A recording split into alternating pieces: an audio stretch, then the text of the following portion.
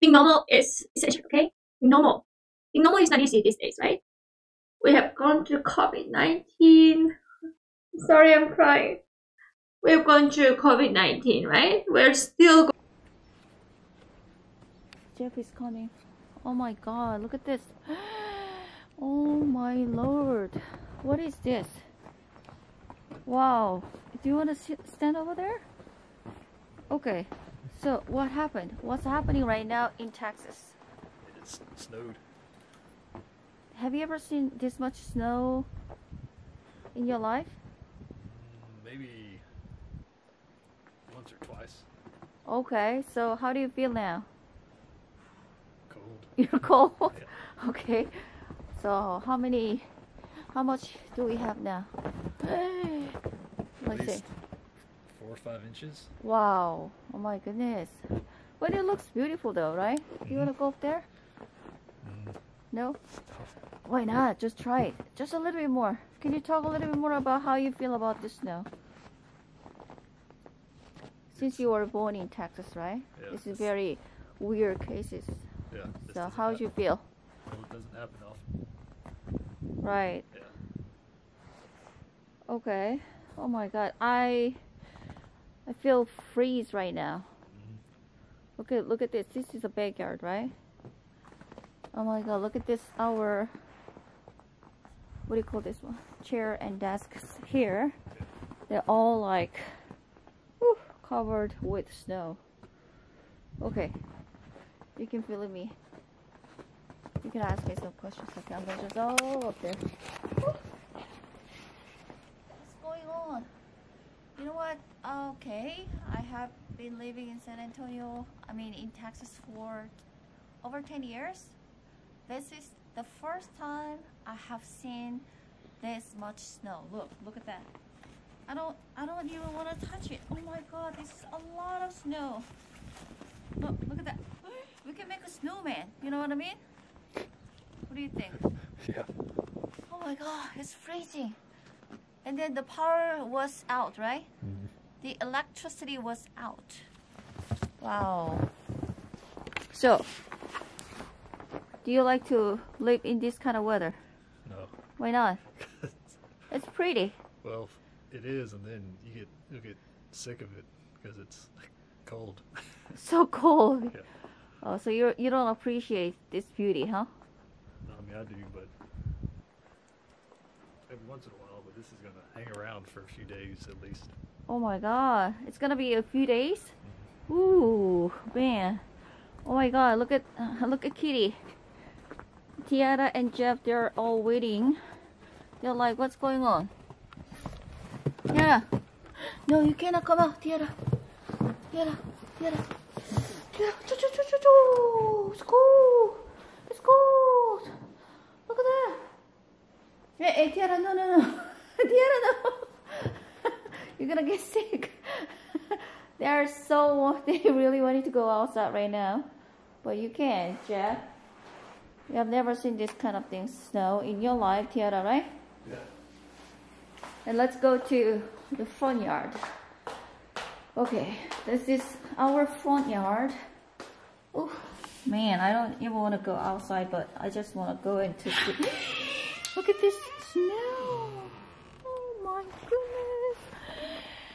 Wow, can you see the snow, people? Oh my god, there's nothing here. Wow, this is my neighborhood. Look at that. Snow everywhere. Nobody is walking around. This is a Texas. Wow, this is very, very interesting. Oh gosh. Oh, look at that. Oh. Oh my god. Look at this. What?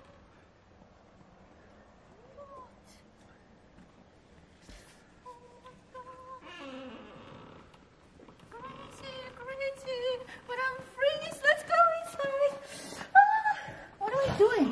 This is all for my YouTube channel. Thank you. Oh my god. Oh shit. Let's go. You can. It's like I'll wipe it down later. Ow, it's cold. Oh no.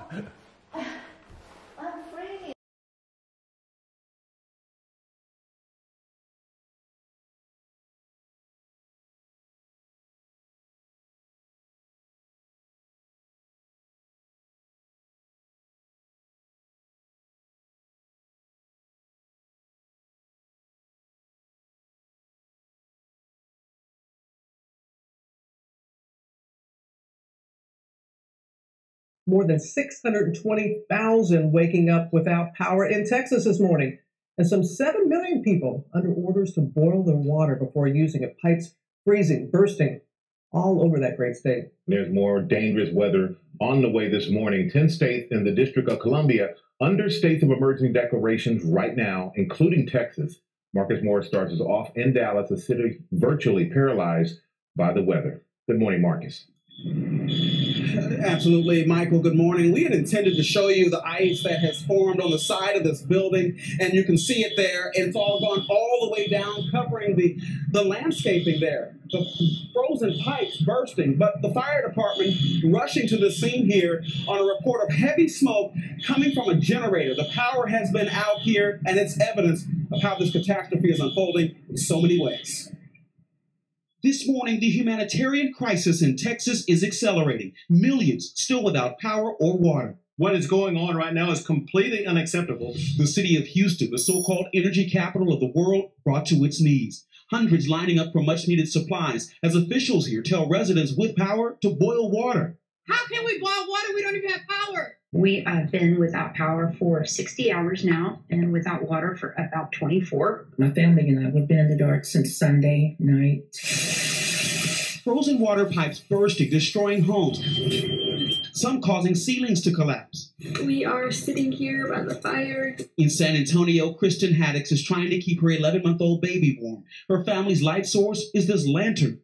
Trying to boil some water so we can make some warm bottles for my daughter. We only have 3 light sources. We have our propane fireplace, 1 battery-powered light that we plugged in before the electricity went out, and otherwise it's candles. Julie Crawford has been boiling snow for her family to use as their primary water source. We're running dangerously low on water. So now what we've been doing all day is actually coming outside, getting snow, putting it in our pots, and heating it on our propane grill. Hospitals around the state pushed to their brink, relying on generators and water trucks. In Austin, a facility with 300 patients reporting it's losing heat, even transporting patients becoming an obstacle. It is very difficult to drive on the roads. As it gets darker and you have ice on the roads, it is very difficult to send people out. Officials say this week there have been more customers in Texas without power than there were during Hurricane Harvey. They say high demand and overloaded utilities led to the outages. Texas is the only state in the entire country on its own electrical grid. A nonprofit company called the Electric Reliability Council of Texas, or ERCOT, manages about 90% of the state's power. The company now under fire for not being better prepared. We're working 24 hours a day ever since Sunday night to get power restored to Texans. But that's not enough, obviously. We've got to keep that moving down as fast as we can because our only priority right now is getting power to the folks in Texas. This morning, Governor Abbott calling for an investigation into the company and what went wrong. I'm not suggesting in any way that there's been any criminal activity or anything like that, but it is something that needs to be looked at. The power to a number of homes here in Texas was restored overnight, but still so many people remain in the dark. And between the electric issues and the water, guys, this is far from over for so many people here in Texas. Hello everybody. I have not been able to upload my YouTube video for some reasons.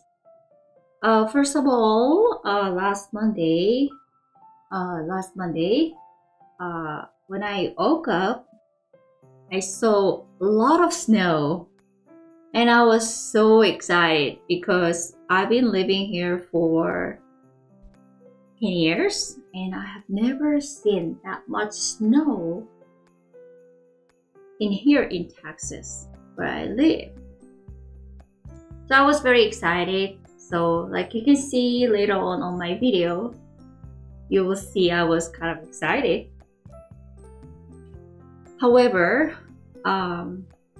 when I went to the bathroom to take a shower, I took a shower and then I did not even finish my showering. I did not even finish my shower, okay? But the power went out. So I thought, oh, it's gonna be coming back after an hour or so. However, things was that it did not come back for 1 hour, 2 hours, 3 hours, 4 hours, 5 hours. And I was like, what is going on here, right? And the weather was really, really cold. It was like minus 20 Celsius, okay? It's very rare weather in Texas, okay? So the power went out. I was not able to use my heat, which means that my house was getting colder and colder, right? So I was like, what's going on? And I thought that we were gonna be okay after maybe 5 hours or 6 hours, but happened was that the power had gone out, in my case, for 3 days. So from Monday to Wednesday. It was very cold, and I was very scared, and I was very uncomfortable. I was not able to use my electricity. I was not able to use my internet. And since I'm a teacher, I teach from home. I had to use my internet, but what can I do? I cannot use my internet. So, but that's not a big deal. But the big deal was that it was so cold, and I was not able to comprehend what happened in Texas. This was the very tragedy in Texas, where so many people have been affected on this issue. Now, I got my electricity back to my home on Wednesday night, and we were advised that to boil the water, because the water that we had to drink or use was not safe. So I had to boil all the water, to even brush my teeth and everything, okay, all that.